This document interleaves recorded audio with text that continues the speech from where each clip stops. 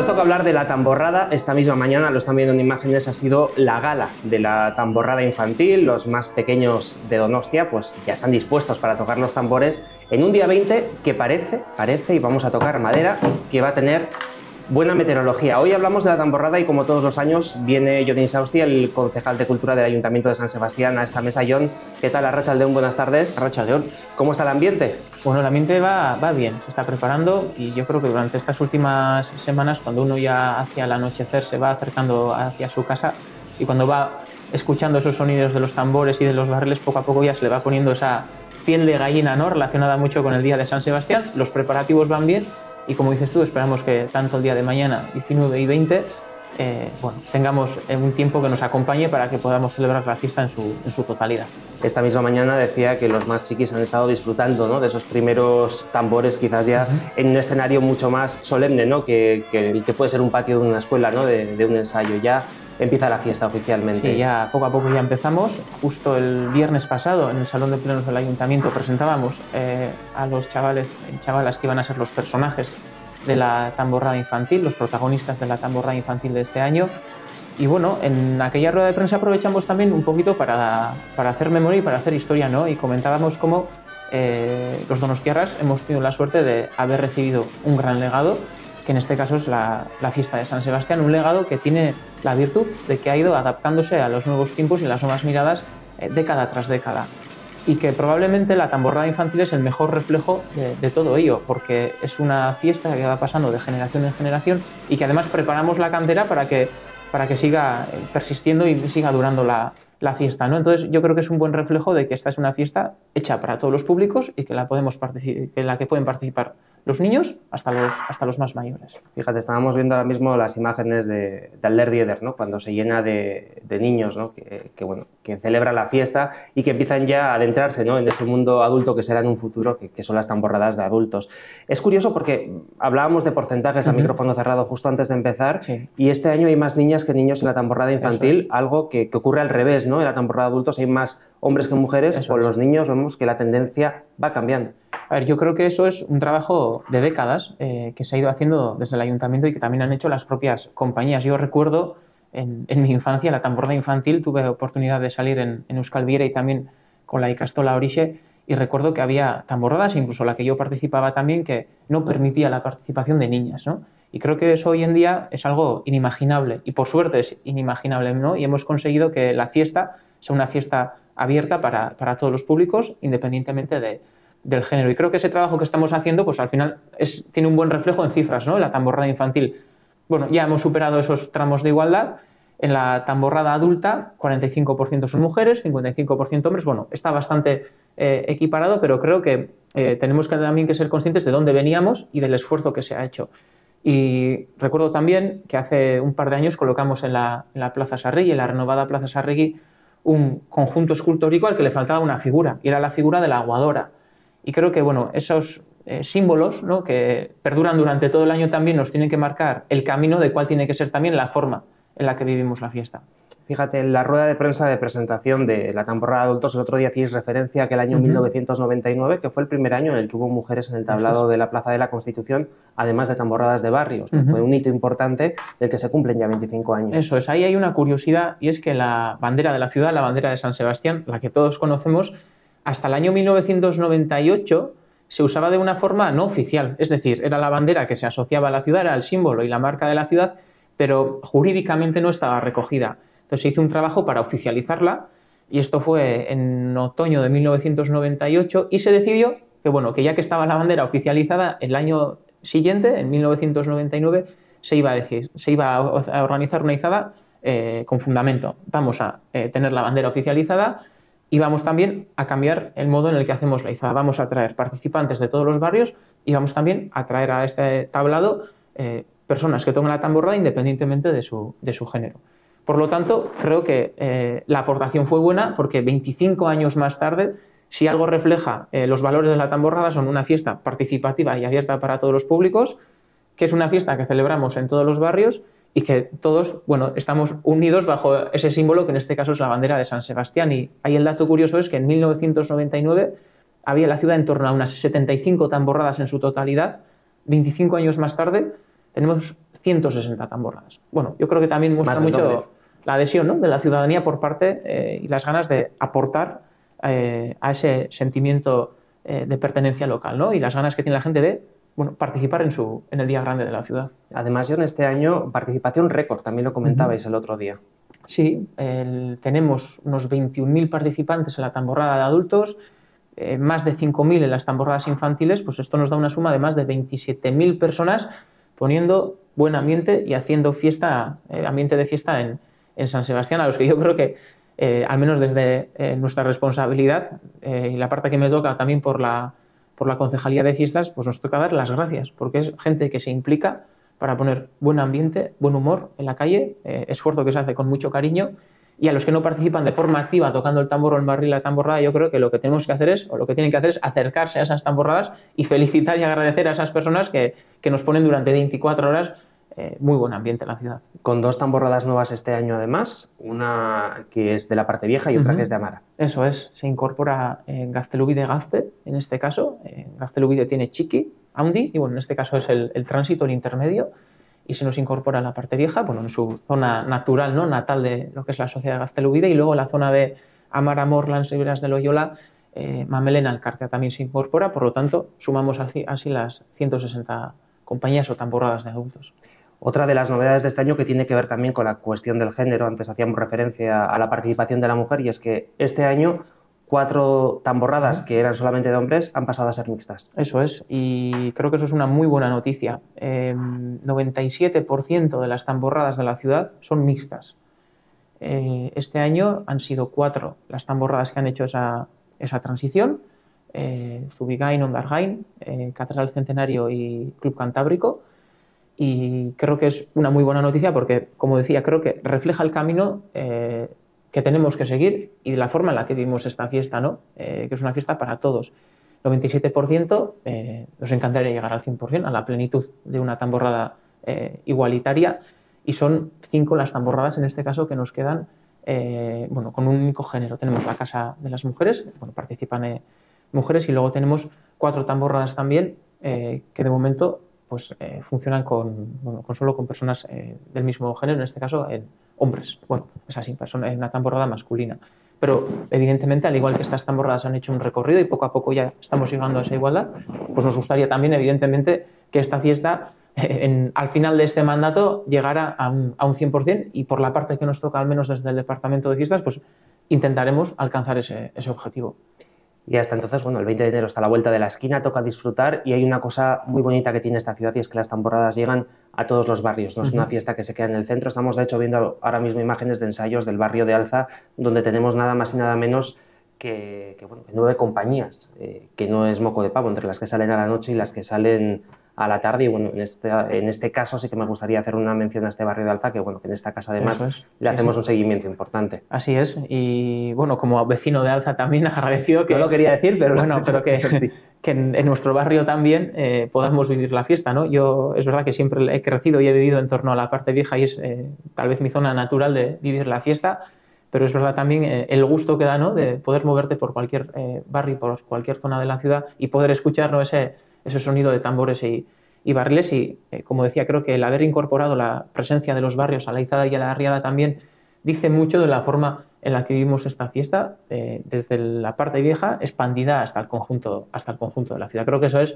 la clave de su éxito. Entiendo que por el barrio de Altza estarás un rato viendo las tamborradas también, ¿no? Te tocará, bueno, como vecino, lo que me dé el tiempo. Es verdad que tenemos una agenda muy intensa, es una agenda muy bonita la que nos toca estos días. Esta mañana estábamos presentando la tamborrada infantil en el Teatro Victoria Eugenia.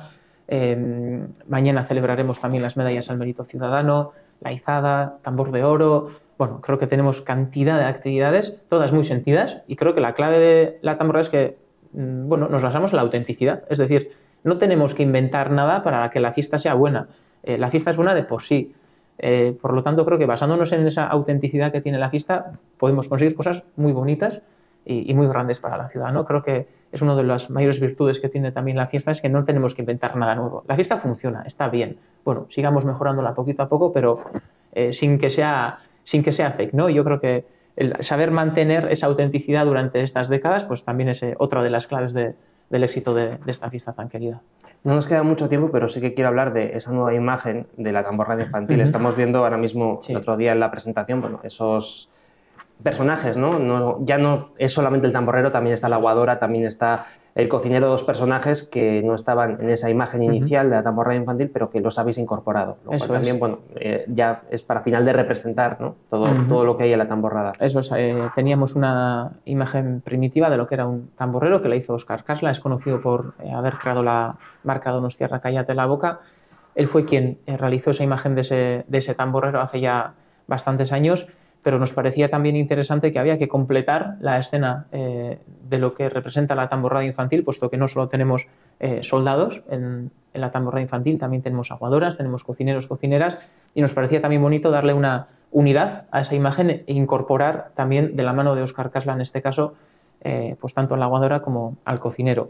Y es verdad que hemos jugado con los colores de la ciudad. Como tampoco queremos hacer ningún tipo de favoritismo ni generar ninguna polémica, nos hemos basado en los colores de la ciudad, tan representativos que tenemos, que son el azul y el blanco, y hemos generado el diseño de esos personajes, de esos tres personajes de la tamborrada infantil, en esa gama cromática de colores.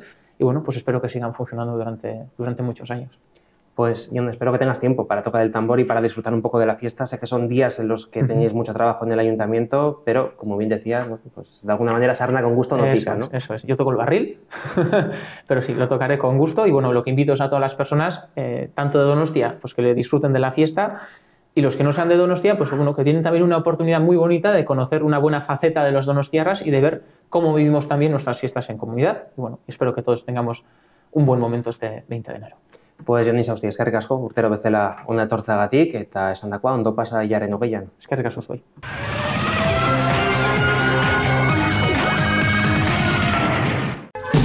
No te quedes sin tus globos churiurdin en nuestro día más importante. El 20 de enero decoramos nuestra ciudad con los globos de Lorea Party. Para tu hogar, escaparates, sociedades, bares, puedes recoger el material en la tienda o si quieres te lo llevamos al lugar del evento. El día de San Sebastián decora tu fiesta con Lorea Party. Estamos en Donostia, en Avenida Tolosa 77 Bajo. Teléfono 688-731-358. Lorea Party, regalamos sonrisas. Pues aquí lo que hacemos es regalar sonrisas. Ya cuando tú ves el letrero que pone Lorea Party, regalamos sonrisas. Entonces, ¿qué hago? Pues bueno, hago decoraciones con globos para todo tipo de eventos. Pues eso, me han pedido para bautizos, baby shower, me han pedido para comuniones, bodas.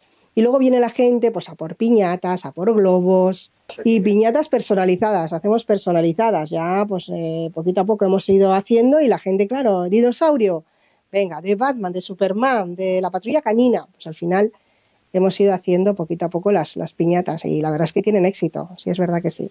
En Matía han venido a por un número 100, entonces los globos, pues el 100, el 90, el 80, los globos dan alegría. Yo es lo que digo, que creo que un globo sea sencillo, ya ves, pues mira, dices, mira, pues y además se pueden personalizar, porque hay gente que dices, quiero un globo y le quiero poner, pues Sorionak. Pues venga, Sorionak Maite, Sorionak Javier. La verdad es que pensando cómo hacerlo, dibujando, cuántos globos meto, quito, qué pongo, entonces todo es manual. Al final, pues pensando, viendo un poquito un tamborrero o una aguadora, a ver cómo la puedo hacer, que esto, entonces, pues este año he dicho, voy a hacerlos, voy a decidirme. Entonces empecé con el olenchero, que tuvo mucho éxito.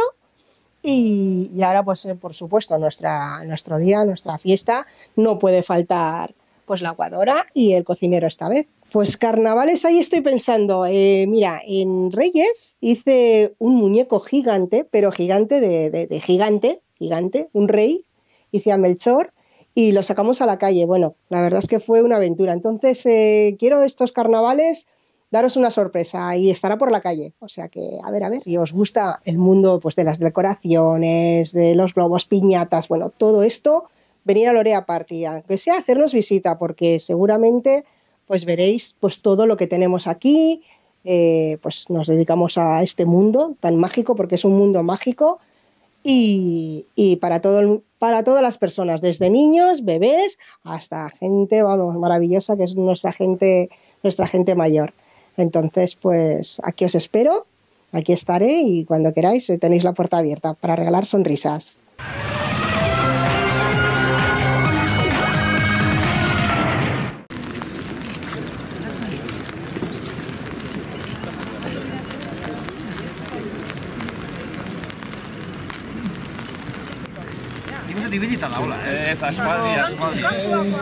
Musikak jotzen du atxurrarekin ere.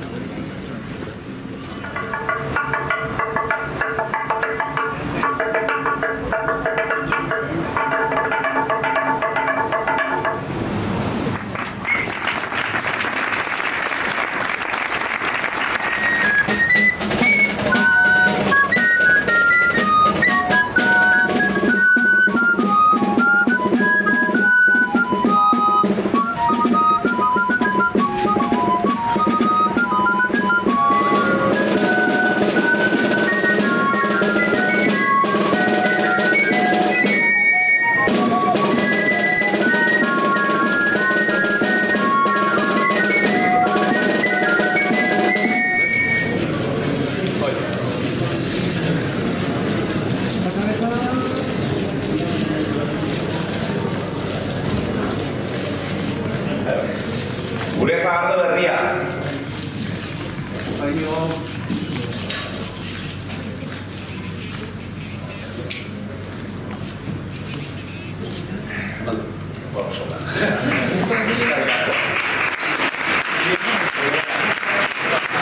Piskat harrituta dagoen komunikabideen presentziaz, dagoen jendeakin, eta ere uste dut keinu polita izan dela, nolabait Arabar Errioxako pertsona bat gonbidatu izana, dakizu ETS taldea behar bada gehiago ardoaren munduarekin lotu izan dela, eta ikusten dute nolabait gonbidapen hau ere dela Euskal Herrian bizi izan ditugun kultura desberdinen arteko batasun bat ezala, ez?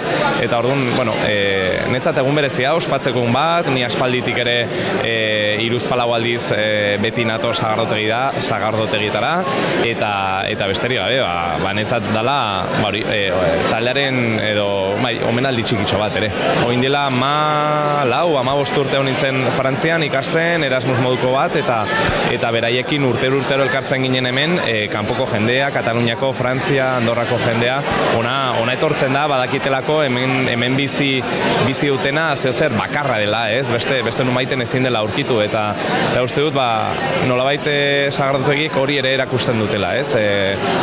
Euskal kultura, euskal tradizioa, euskal nortasuna zer den, eta ez bakarrik edariangatik, gastronomiagatik, baizik eta hemen sortzen den energia eta giro apartangatik, ez? Nolakoa izan da estatu bezun sagardoa, zen moduzkoa? Barritu nau, ze ongi sartzen den. Aurten gainera abisatu dute, pixkat alkohol maila gutxiago izango dutela, eta kasu honetan hola izan da, niri oso primeran sartu da, tita batean, konturatu gabe. Ez daude hilabete asko gozatzeko sagardotegiaz, sagardotegiko demoraldiaz, eta, ni benetan uste dut plan ederra dela, bai gertuko, ez bakarrik lagunekin, baizik eta familiakoekin gozatzeko, eta uste dut bizitza ospatu behar dugula olako lekuetan ere, ez? Aurtengo guzta, aurreko guztarekin alderatuz, guzta handiagoa izan da, guzta azkenean 12 milioi bat litro egin dira, eta bertatikan 4 milioi bat litro euskal sagardoakin egin da.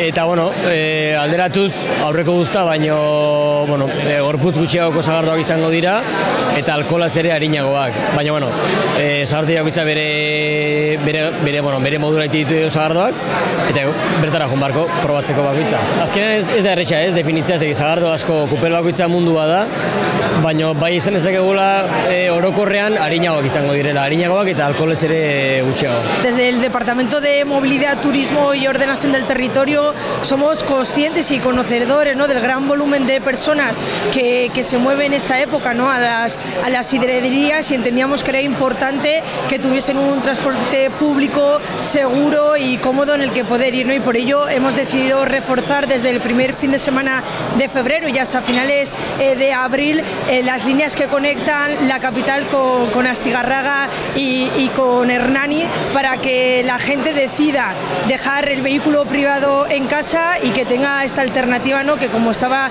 indicando, sea cómoda, pública y sobre todo segura para todos y para todas, y puedan disfrutar en todo su esplendor, ¿no?, de las sidrerías y de este gran tesoro que tenemos aquí en Guipúzcoa.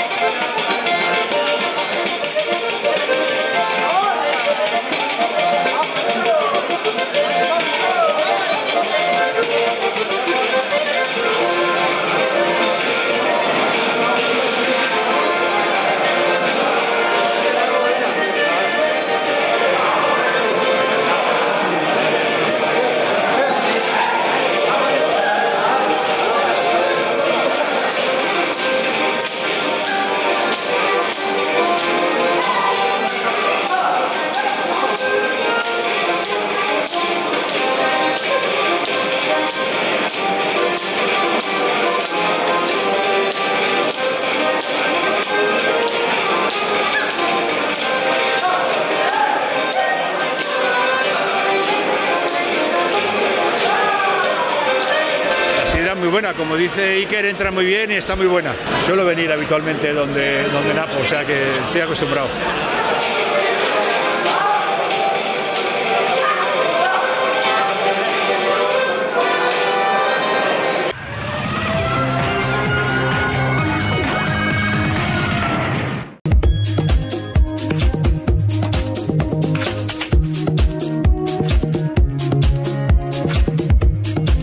Pues allá en los años 50, mi amona María, que era una mujer muy luchadora y trabajadora, que vendía telas y cosía, tuvo la maravillosa idea de abrir un pequeño comercio en Altza.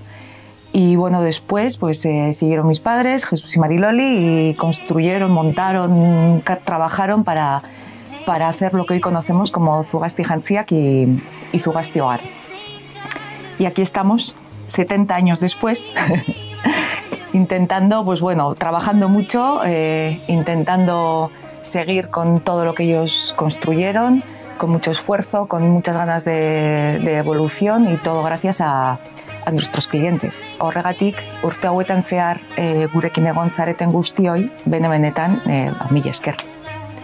Esperamos que sigáis confiando en nosotras, como hasta ahora, y estamos encantadas, ilusionadas de poder trabajar con vosotros, con nuestros clientes. Como sabéis, son dos tiendas, Zugasti Jantziak, que está en el Paseo de Altza, que ahí bueno, pues tenemos todo tipo de ropa, de hombre y de mujer, trabajamos fiesta, ceremonia, y bueno, ahora estamos en época de rebajas, enero-febrero, o sea que podéis aprovechar para coger el producto, buen producto, que siempre trabajamos con calidad, al mejor precio. En Zugasti Hogar vestimos tu casa, tenemos todo para que la tengas perfecta y a la última.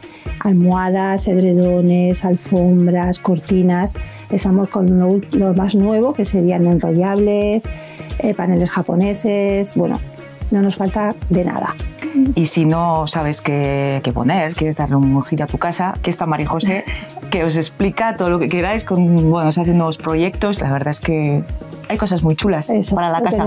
Estamos a lo último. Cuando queráis podéis venir a visitarnos, que estamos aquí en Roteta 3, y estaremos encantadas de asesoraros. Y Zugasti Jantziak, que estamos en el Paseo de Altza número 1.